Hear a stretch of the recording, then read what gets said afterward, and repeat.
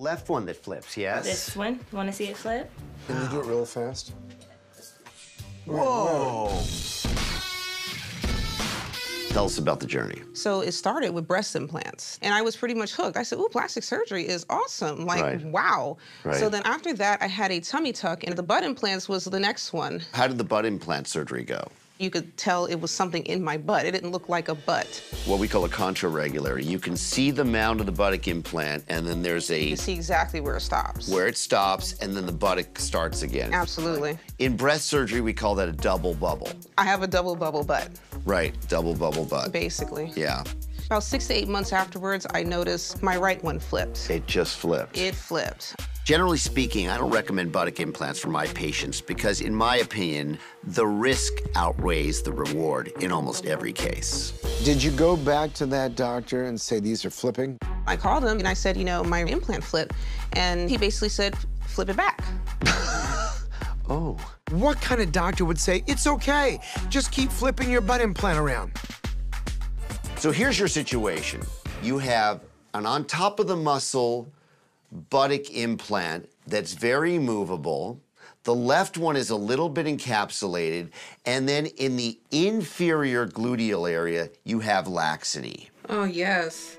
Buttock implants probably have the highest complication rate of any procedure. And in my opinion, implants should be a choice of last resort.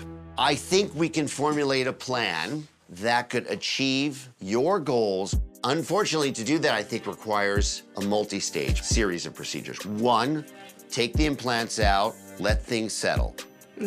Two, you already have an incision that goes all the way around with the extended tummy tuck.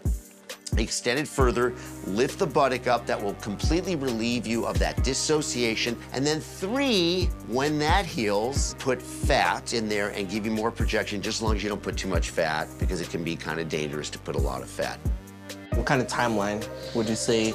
Probably a 2-year ordeal. 2 years? Yeah, 2 years from start to finish.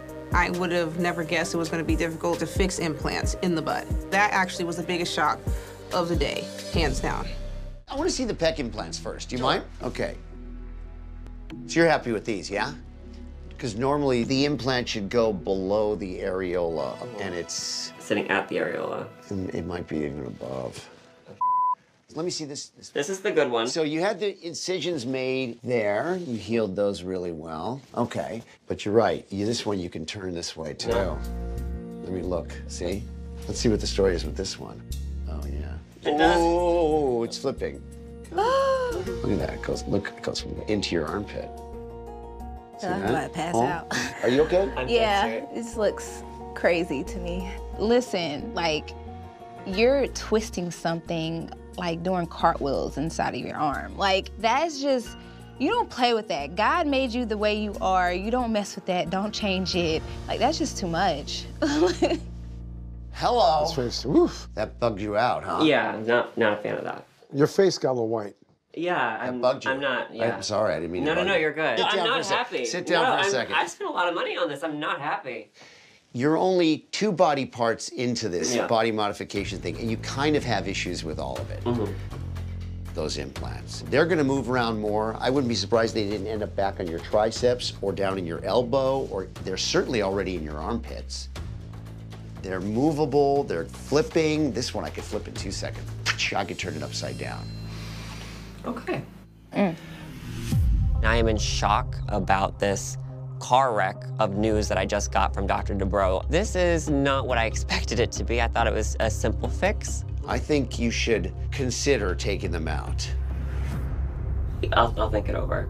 I don't even know what to say. I'm so at a loss for words after you did that. Like, I don't know what the to say. I think the point that you have to think about after you're not pissed is the continuation down this path if it's worth it. Yeah.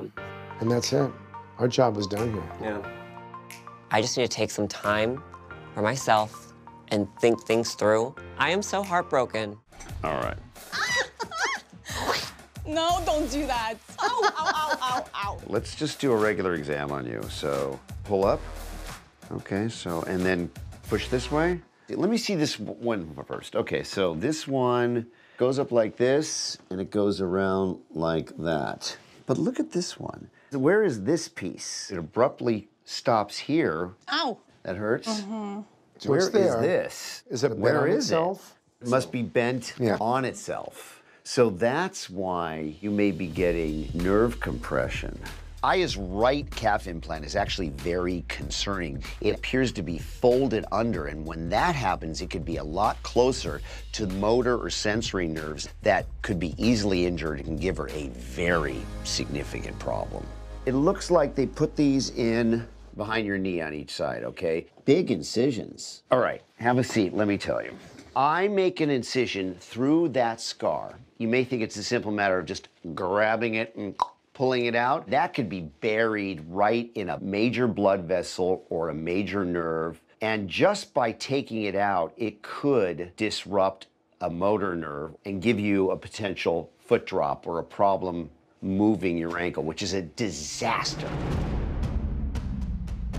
You are instantly disabled. You wake up forever more disabled. Oh my gosh. Are you willing to take the risk in getting these out? So I did expect to have a possible complication. I already replayed that in my mind many times.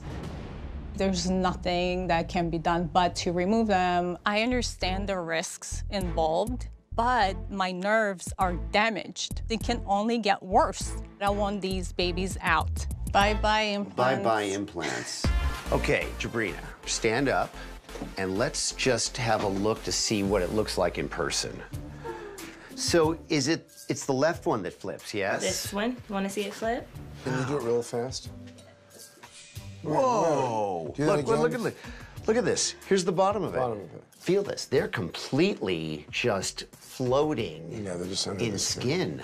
Jabrina has what we call implant malposition. Not only are the implants in a pocket that's way too big, but they're in the wrong plane in the pocket, allowing them to flip around too easily. The problem is, if I just take the implants out, she'll have so much sagging skin and no projection that I'll be trading one big problem for another even bigger problem. We have to find a solution. So we have to take the implants out. I don't do butt implants anymore, so what are we gonna do with all that loose skin and the lack of projection? Traditionally, what we've done is make an incision across the lower portion of the back, lift the buttock up, and try as much as possible to get you some kind of buttock shape and projection. I think it might be a reasonable consideration to give me permission if I do find some tissue, some fat in an area, possible fat flap transfer and buttock lift. Is that what you want me to do? I consent. What do you think? Whatever you guys could do, y'all are gods, plastic surgery well, so whatever you can do for her. I may be a god, but he's more like, you know, angel in a pink tutu or something.